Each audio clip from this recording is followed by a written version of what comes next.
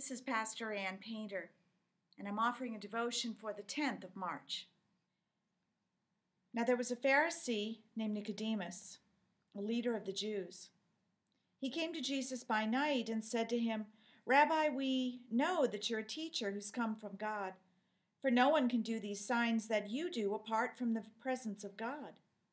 Jesus answered him, "Very truly I tell you, no one can see the kingdom of God without being born from above." Nicodemus said to him, "How can anyone be born after having grown old? Can one enter a second time into the mother's womb and be born?"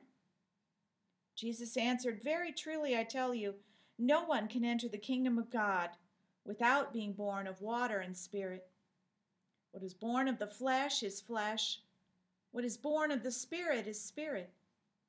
Do not be astonished that I said to you, you must be born from above. The wind blows where it chooses, and you hear the sound of it, but you do not know where it comes from or where it goes. So it is with everyone who is born of the Spirit." Nicodemus said to him, "How can these things be?" Jesus answered him, "Are you a teacher of Israel, and yet you do not understand these things? Very truly I tell you, we speak of what we know and testify to what we have seen, yet you do not receive our testimony. If I have told you about earthly things and you do not believe, how can you believe if I tell you about heavenly things?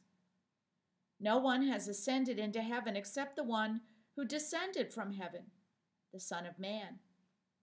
And just as Moses lifted up the serpent in the wilderness, so must the Son of Man be lifted up, that whoever believes in him may have eternal life.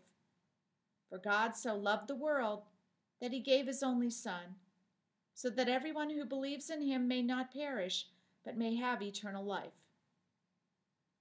The word of the Lord. Cindy is a 20-year-old baby. That's not a reproach of her maturity or a complaint about the way that Cindy presents herself. She struggles with addiction. In recent months, Cindy has had a rebirth. She's come to realize that her life can begin again. Her new life is new spiritually, emotionally, physically. She has said yes to invitations to begin again. There are new ways of thinking and seeing the world. She has a new way of seeing herself. No longer is Cindy stuck in a litany of inescapable tragedies. Instead, life has possibilities. As a child of God, Cindy is beloved, cherished, valuable. How can this be?